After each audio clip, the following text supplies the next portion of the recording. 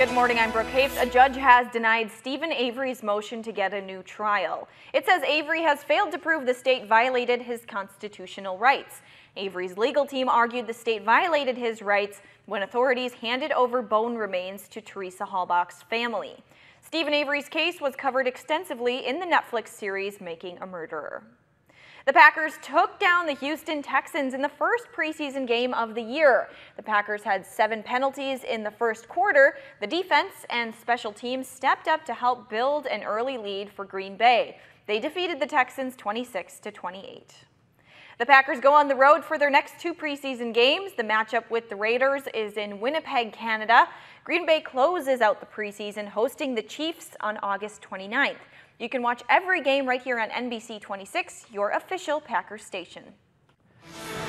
And I'm meteorologist Gina Recchia with your weather forecast. A beautiful start to the day today with plenty of sunshine, and that's going to continue all the way into the evening hours, as you can see right here.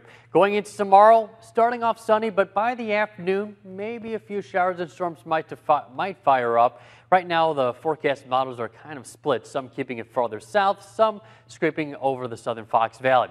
79 for an afternoon high temperature today. Winds out of the west and northwest at 5 to 15 miles per hour. Tonight will cool down to 58 under mostly clear skies. Then for tomorrow and Sunday, high temperatures will be in the lower 80s. A slight chance of a thunderstorm on Saturday, staying dry on Sunday, and then we start to cool off as we get into next week into the 70s. For the latest news, weather, and sports, download that NBC26 app. It's free on the App Store. Have a good one.